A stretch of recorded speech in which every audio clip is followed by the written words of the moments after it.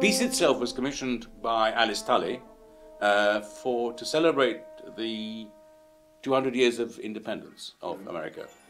I mean, she chose Messiaen because Messiaen was then, as he was alive, perhaps one of the greatest living composers. I mean, you know, and it's quite interesting. I mean, you can think about America in all sorts of ways.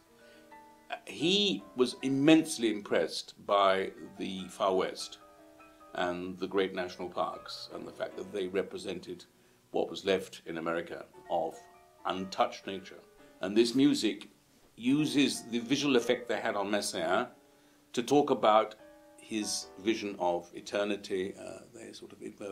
They gave him religious experiences, if you like, and this music is very, very powerful in a totally modern language, describing how this untouched nature represents for him and for us, probably all of us, a sort of metaphysical vision of a celestial city.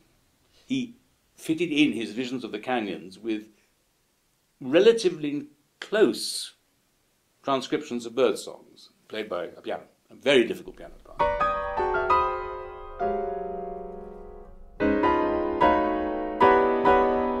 The idea is that it's one huge natural event. What I wanted was some visual equivalent of the untouched world, and then that untouched world being damaged by us. And Messiaen would, I think, be absolutely in favour of that.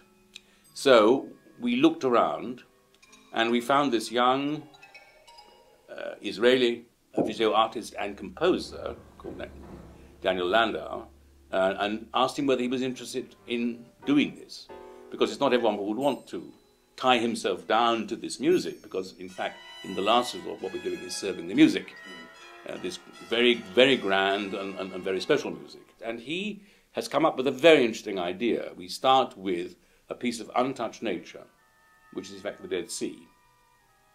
The Dead Sea is a natural phenomenon, but we are destroying it.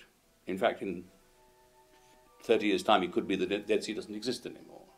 Now, undoubtedly, the Great Canyons will still exist in 30 years' time, but what we will do to the atmosphere and what they become as a result of that, we don't know. So, in fact, what he's doing is producing a film that shows what our effect has been having on the environment. And this runs at counterpoint to the natural vision of Messiaen. Very daring, if you like, but I think very potent and very important. This will be a sort of mixture between a walk through MoMA and a concert. But, I mean, I will show them something that is really a cutting-edge event. I mean, commission a film to go with the music, that's a really rather unique experience. We end up with a sort of reference to the Last Supper, which is very important, obviously. I mean, the end of the Messiaen piece is a vision, the great chords of C major, which are a vision of Jerusalem in the sky. The sky is the celestial city, which is always obsessed Messiaen, and this reference is clearly, will be there visually clearly as well.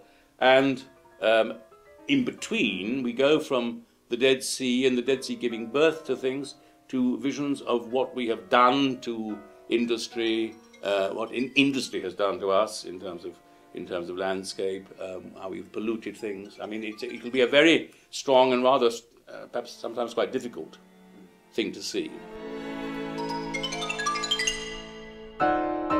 The film will be shown on 3 screens. We have 3 screens hovering above the orchestra, which will be so there's a lot of visual elements going in as well, and possibly also parts of the hall will be used. I mean, he'll use colours not just on the screens but around that. I mean, it'll be a total event. Particularly in the context of a work that was actually commissioned for America, it seems wonderful to be able to bring this event back to America, enriched, we hope, with this extraordinary visual element as well.